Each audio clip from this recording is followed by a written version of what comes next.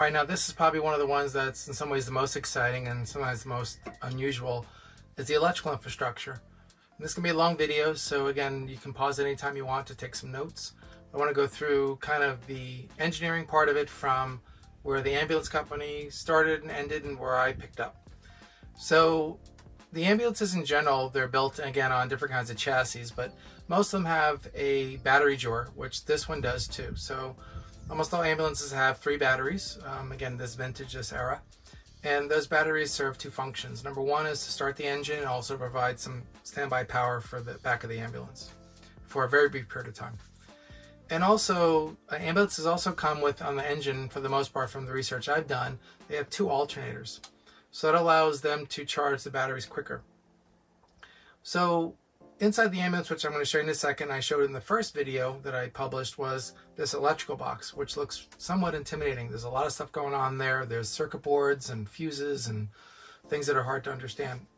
But as I mentioned, one of the most fantastic things about ambulances is that all the wiring is lettered and numbered. So if it says something on one end, you'll find it on the other end. So at a light or at a switch. So they did a really good job of tagging things and labeling things. And even in the control panel that I showed you in another video, a plumbing video, or you've probably seen it in one of the videos, that you'll start to understand that they spent a tremendous amount of time creating fail-safes and engineering a thing for safety and for redundancy. So the first thing I want to talk about that I did and changed, which I'll show you in a second, is, and I want to create a scenario because that is always helpful to understand the conversation. So let's say an ambulance is dispatched to your house in this example, and the paramedics leave the ambulance and they happen to leave these lights on or leave a door open, and they're in there working on a patient, and they're in there for an hour, and then they come out and they try to start the ambulance and the battery doesn't start. Now that's not good, right? And that's why they created this fail-safe. So inside the ambulance, in my situation, there's a little relay, and it's called the commander, and it runs off the ignition. So essentially how this works is that it has a timer. So it'll run for about 5 minutes. So if as soon as the ambulance is turned off, the lights can stay on in here, but after a period of time, everything gets shut down. So that's why if you ever see an ambulance running somewhere, maybe in front of someone's house, maybe there's somebody physically in there, or they have to keep the climate control going.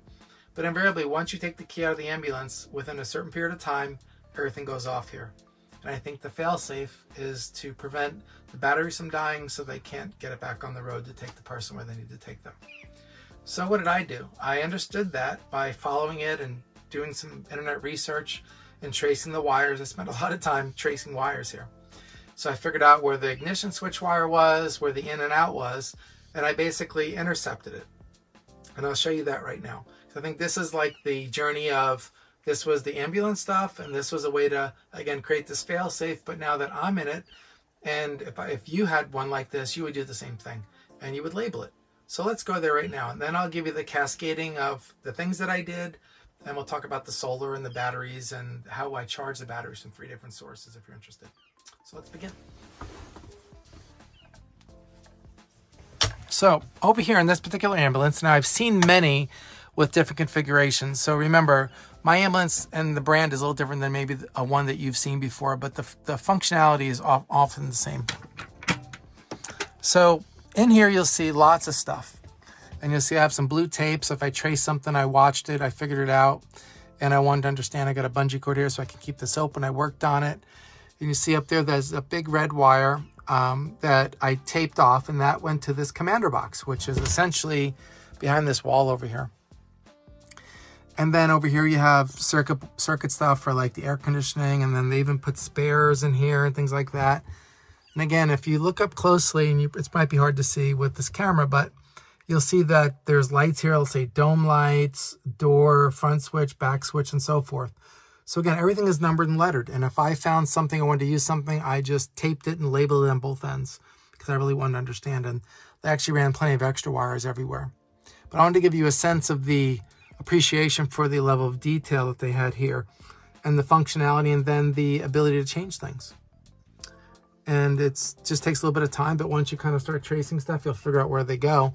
And you see over here, there's all the negative wires that are labeled white on this big black terminal. So again, I just intercepted that stuff and separated it. And you'll see I used that gray loom here to protect the wires as they go through the walls. I think it's really important for vibration. I even did a little spray foam up there because when I got the ambulance, they had some communications gear in here and they removed it. And so I just sprayed that so no water would get in here. That's the standard spray foam. And by the way, I talked about this in the first video, but you can probably see here this runway up above my head here where the auction is all the lights, but you can pop all these off and you can run wires and stuff anywhere. And that's how I ran stuff for the solar and has some future stuff going on, which I'll explain in yet another video. But that's another amazing thing because, again, this thing is super solid and you can do pull-ups on this bar. I do almost every day. And so from there, there's each individual wiring. Again, there's a lot of wires that can be controlled in the control cabinet, which I'll get into in another video. That deserves its own. But a lot of that stuff will come here. Like I mentioned, so you'll have some fuses up there, and then everything will go like to the suction. So all that stuff's labeled over in there. And also there's some switches that you'll notice here that go up and go down, right? Right-hand dome, left-hand dome, up and down, on, off. As an example, here's the fluorescent lights, right? Now I can turn them on or off, right? Here, or I have the blue lights here, which are nice. I think they're probably to calm patients when they're in here. But there's also another feature about the ambulances, which is fantastic, right? And that is this. So when a first responder paramedic gets in here, it says fluorescent lights. So they click this on and allows them to have some lights come on right away. Now, I only have this one on, but I turn the other switches off. You can override all the switches. But this is on a timer. I think it's 3 minutes, and it allows somebody to get in right away and get set up and get established. And again, back to what I said in the beginning of the video, I believe this is set up on a relay. I know where the relay is. It's set up like that specifically so that nobody leaves the lights on in here and you don't drain the battery. But for my application, because it's me, I know that what I'm doing in here, and I'm not going to do any paramedic work. At least not that I've been told. And again, over here, as I mentioned, the vacuum stuff still works. You see the suction here? That still works, and that'll give you some pressure. You can plug in your vacuum lines here, and those pumps are underneath here, underneath in the bottom of the cabinet here. And the DVD and radio controls to see Shrek are here as well. And the lighter adapter here I put in there for that. And then this guy I put in for the cooktop. This is a dedicated line for the induction cooktop. Again, this is 1800 watts. It has its own circuit. And also have our carbon monoxide detector. And my little LED light that I just sampled up about a week ago. Just trying to think if I want that. So with that said, you can pause if you want the video and kind of write down some questions. But again, that's the separation of the vehicle from the ambulance. And so I've again, just for a recap, I basically intercepted that wiring.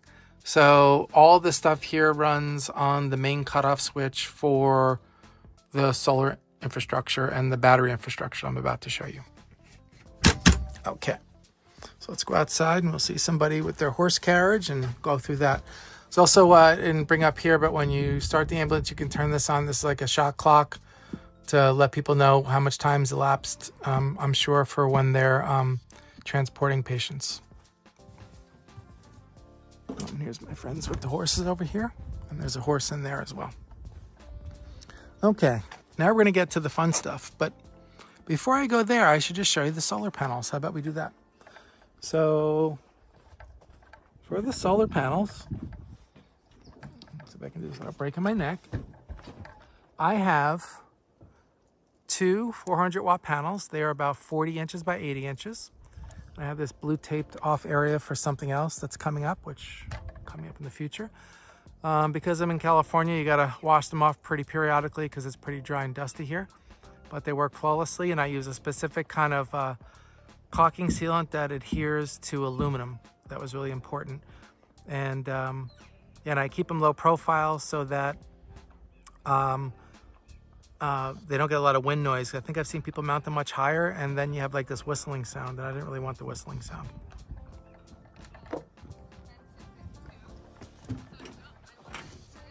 Okay, I think we gotta talk to my friends with the horses. Let's see if we can do this and we won't be distracted. So, over here, let's go through it. We have a DC disconnect, and again, this guy right here is designed specifically for solar. It's DC, okay? And all of that wiring, as I mentioned, goes through this loom. So we ran a 10 gauge up there, positive and negative. And as I mentioned here, we have a 2-inch cabinet here in cavity. It's actually a little bit thicker, but this is a way to run all the wires. And if you took off that vent there, you would see all the different kinds of infrastructure in there. So I use that as what I would call a chaseway. And again, even here, this is the back of the kid's toy box. And then over here, this is where the auction lines came through. I just took this down and tucked them back underneath there. And as I mentioned, they had a fail safe so they could run that through here if they had to. So anyway, and I decided also to keep the tools everywhere. I think that's really important as well. So you don't have to go look for it. You just kind of zip tie it up. And then over here, we have a disconnect. And this 60 amp circuit breaker is specifically for the ambulance, all that power in that big box I just showed you. So we have a positive and negative. The negative comes down to the negative bar here. And then the positive comes, if you follow it along, it goes in and over here into the Victron combiner. And again, this is where all this is distributed, right? It's like a bus bar system, which I don't need to take down for you. So that power again comes into here. And then the solar also, right? It comes down, it goes into the charge controller. Like if you follow the wires around, it comes in here. You have the solar, the positive and negative here. And then you also have the stuff going for the battery here. Again, because the solar is going to charge the battery. And right now we're in float mode. So the batteries are being floated. I really love Victron products. Like I mentioned in the first video, they have a really great app and I highly recommend it. And again, when you're mounting all your stuff here, I used split washers and flat washers and stuff because, again, of vibration. So we want to make sure the stuff doesn't shake off the wall. So I highly recommend that. And as well, if you noticed here, these fittings look a little square. I use a special crimp, which I'll make another video for on how to do that and how you heat shrink things. Because those wires are, there's a lot of little mini wires on a battery cable. And you don't want them to shake and come loose, whether it was a mobile application or a standalone application. You should use a crimping tool. And that crimping tool for these are a little different than like the big terminals here, which are like a flat terminal. So that comprises the solar. And again, 800 watts, depending upon how many hours a day. I could get about 4 hours. So that's 3.2 kilowatt hours a day, which is more than enough to kind of meet my needs. Even if I'm running the cooktop for an hour, that'll be half, right? So I have more than enough solar as long as I'm in a sunny climate. But let's just say I'm not, and I'm driving to some place. That's where this guy comes in. So this guy is a DC to DC charger. So as I mentioned in the beginning, that the ambulances come with 2 alternators, which is fantastic. So those wires, as I mentioned, come through and come to this commander box, and I've intercepted that wire, and it comes here. So I'm able to get 30 amps, okay? So if you're driving for 1 hour, it'll give you 30 amps in 1 hour. And then that'll help also charge the batteries. And again, we have in and out that go to this guy, to the Lynx distributor. So that's method number 2 for me able to charge the batteries. Then method number 3, like I mentioned in the first video, is this guy. This is Shore Power. You can plug it into your house. You can plug it into a campsite. Even if, let's say you had a generator and you were off, let's say you were in a situation where you're at a campsite and they didn't have power, but somebody had a generator, you could plug it in. You could also top off your batteries with that methodology as well. And again, the Victron multiplex, this thing is awesome. Hats off to my Dutch friends. This allows, again, 50 amp capacity pass through at 120 volts. So what that means, you can pass through a lot of power in one brief period of time. And then up here again, we have our DC disconnect. Again, this is a 4/0 heavy-duty cable. Everything is heat shrinked. It looks nicer. And then over here, what I did is I put these little clamps, little rubber on, so that it's more of a fail-safe for me. And again, this guy right here is what they call a shunt. And that's what measures the power going through the negative, which goes through here and goes to that meter inside. So it's getting AC, it's getting power, regular power, and it's getting, this is the communications cable that goes to the Victron inside the control cabinet there. And that pretty much summarizes, the overall architecture of this here. The programming is really easy. You're just going to tell the Victron system what kind of batteries you have and what the voltage windows are. If you guys have any questions, you can leave a comment below and I'll gladly tell you about those settings. A lot of times those settings are really driven from the battery manufacturer. And again, over here, I have a little light, so if I had to come out here at nighttime, I can take it to use to look under the ambulance or something. And I got an AC box. Again, this is a simple circuit breaker box, 100 amp max that we're not going to use. But again, I have my 3 dedicated circuits for the GFI that I cut in here below. So I can barbecue out here and do anything I want right from here. And then I have the induction cooktop, and then I have the refrigerator and the general receptacles. So everything's kind of broken off there. Again, everything is fused here. As you can see, I have a cover over the fuse. I had to put some Velcro on there. Highly recommend keeping all the extra fuses on hand, just in case one blows.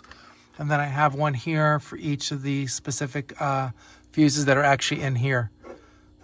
And again, the design of this is genius. If you ever take the cover off, they have the negatives on the bottom and the positives on the top. So it's really done well. And as I mentioned in the first video, before I did anything, I laid everything out. I measured everything. You can see here I have the dimensions. So I put everything on this wall. And again, here they had those metal struts where they mounted the oxygen tank. So I took them. First, I was going to take them off. I said, no, I'm just going to mount this birch plywood to it. And again, I don't have any extra screws in here. I had to recess some of these just in case. But what's here is here. And I just spent a little bit of time. It takes a lot of time to think about these things. But if you have any questions, I'll gladly walk you through it. And I'll create a parts list for you as well below the video. And again, over here, you can see you have your AC in and out, right? So you have your positive and negative, right? This is the 4-aught, right? That goes down to the batteries. And then you're going up into the Lynx distributor. And again, you have one cable that's going to this guy and another one that's going to the shore power. And as I mentioned in the opening video, this shelf was originally way up here.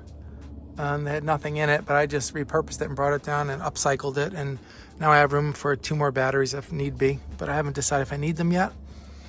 Again, here's my 2 batteries here. Again, I put some foam so they wouldn't jump around, and I put a ratchet strap so it's bolted to the infrastructure. If you look in the back there, you can kind of see those unistruts that they used for the oxygen tanks. And again, I put tie wraps and these things everywhere so they wouldn't chafe when you're driving. So that's why you see stuff like this. You'll see everywhere I have these little cuts. When I strip the wire, you want to put this on here and put some UV rated tie wrap so that even if one breaks, there's all the other one. And periodically come in here, just look around over the last few months just to make sure everything's staying. And I use these guys so that provide some strain relief and also rubber so it doesn't chafe. And that's pretty much it. I also did keep, as I mentioned in the first video, this is where, as I mentioned, there was the original 1,000 watt inverter that they mounted upside down here. And this cage where you see here was upside down, and you could see a hole in the back that was facing this way. You could just touch the front face of it, but I made it this little toolbox. And again, I left one of the cables in here, like I labeled it on the date, you know. So now I have a way to keep the battery charged for the cordless drill. And also, you know, like I have a heat gun, so I could do that, and some parts, and I keep different things in here that I might need throughout if you're on the road. Or if somebody's needing some of your help, you can help them. And that's pretty much it. I keep a meter here. I keep a extension cord here. Again, you have ventilation all the time, which is fantastic. Every one of these things is ventilated, so there's always fresh air coming in and coming out. Nothing really gets too hot in here. Even in the summer, this was mildly hot, only when it's drawing a load. And you can barely hear it humming, so it's super quiet. You don't hear it inside. You don't hear it when you're sleeping. But it's great. And again, I really like the Victron system. I've used them in Hawaii. There's a lot of boating applications that use them. These are a little more expensive than other products, but I like the support, and it's just really robust. And again, you don't see this guy on right now. This is all connected by a Bluetooth, so if I turn the ambulance on, this will light up.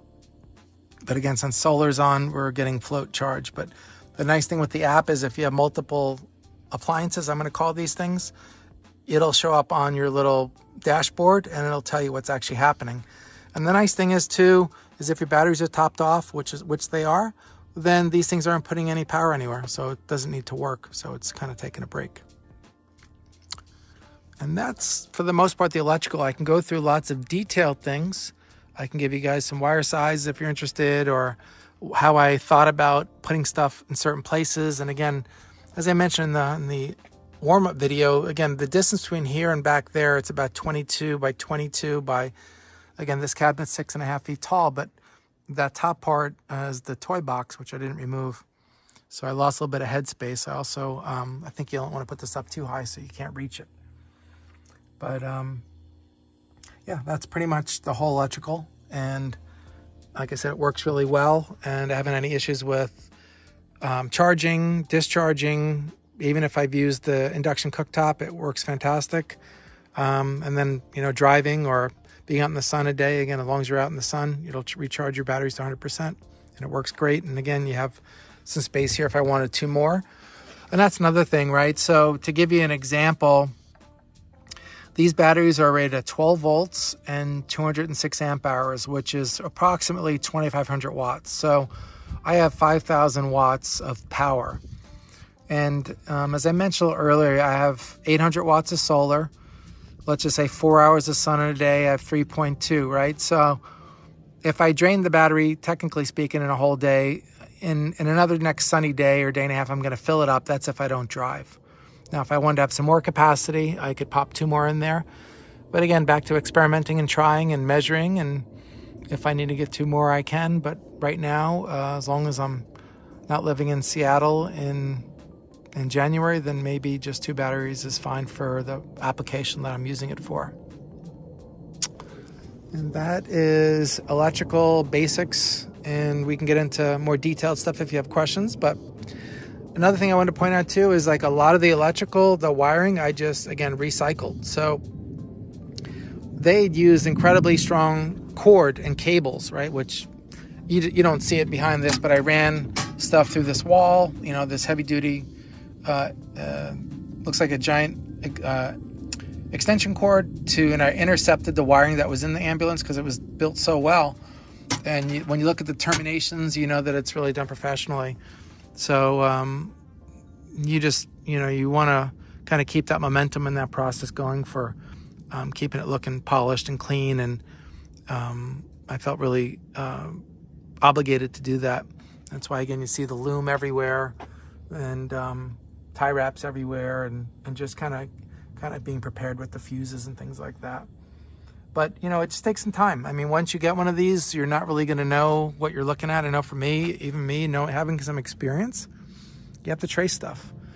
But again, the great thing is, like this light here, I took the light down, I was able to run the wire into here, right? Because there's a little cavity here. And behind that command center, which is technically right here, there's a little bit of a cavity, so I was able to run the wires down. So don't be intimidated, like if you think, oh, I can't do that. And it's like, no, you can do it. You might not be able to get from that light all the way over to that light, because of there's a beams here, but you can go through the ceiling and make a left. And so, yeah, just be patient with yourself if you get one of these.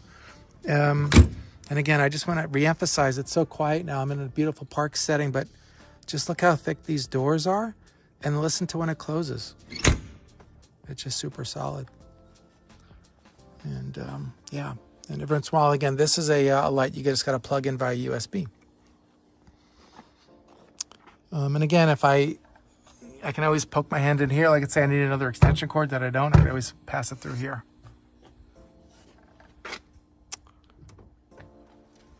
And you got to have your safety glasses. By the way, I had these here the whole time using them, and I think it's important, especially when you're cutting and drilling things. Give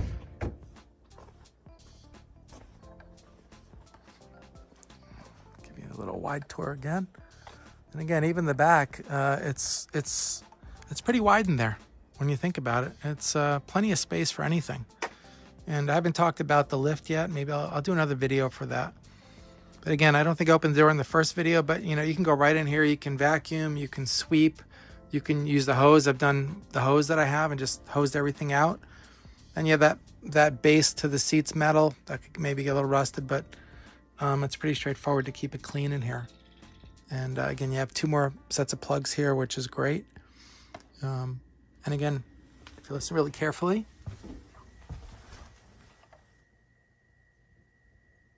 you can barely hear the refrigerator.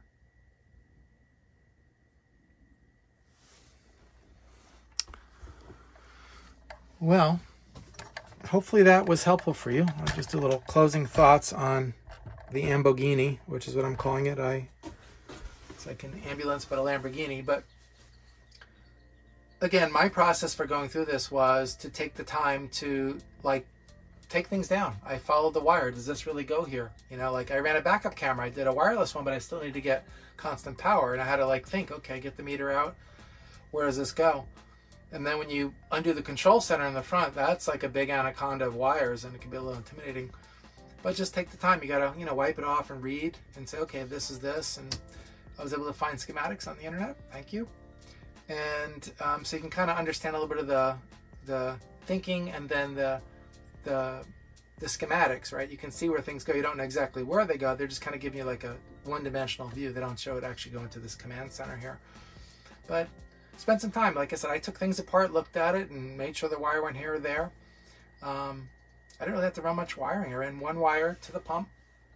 Obviously, I ran the wires from the solar down through a very, maybe 6 feet into the disconnect area, because again, I wanted to be over there.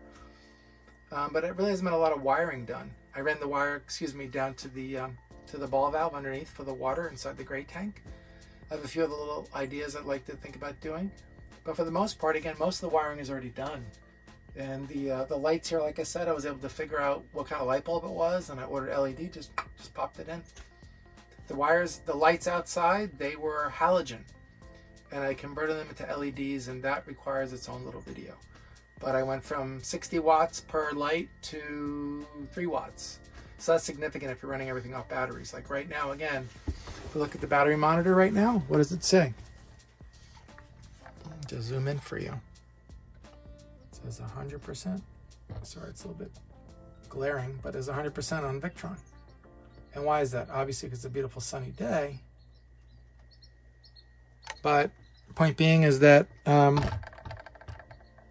you got to reduce the energy footprint. That's really the key. So that's why this refrigerator, and I can make it, I'm going to make a whole video just on the idea of the refrigerator, because there's lots of debates in the RV space on whether you should DC or AC, or there's ones that are DC, AC, and propane, multi-fuel. I mean, I really think in closing that you should keep it simple. And here's why. Now, the Victron inverter, give you a little technical information, that uses 20 watts per hour when it's on. So every day you're losing 480 watts just evaporating to the air. It's like what they call standby time and idle, just to wait for you to turn the switch on. So you have to weigh that, right? Like, do I leave that on and then always have the refrigerator running? For me, it was a good trade-off, because again, I could always buy another battery if I needed to. I already have enough solar. So again, I spent some time thinking about it. But again, I bought the refrigerator, and again, you have 30 days to return something. I plugged in a meter to it. And I would recommend getting this little plug. And you start measuring things around your house. Like, what does it really draw? What can you really put in here? Then you leave it in for a week or a month and see what an appliance you have in your home is running, and say, okay, how would that work here? And you've probably seen Energy Star labels in America where it'll tell you what the draw is for the year. And obviously that's based upon conditions like inside your house. This is like a house. So it could be really cool throughout the year. It's not going to run as much, right? Because it's an insulated box within an insulated box.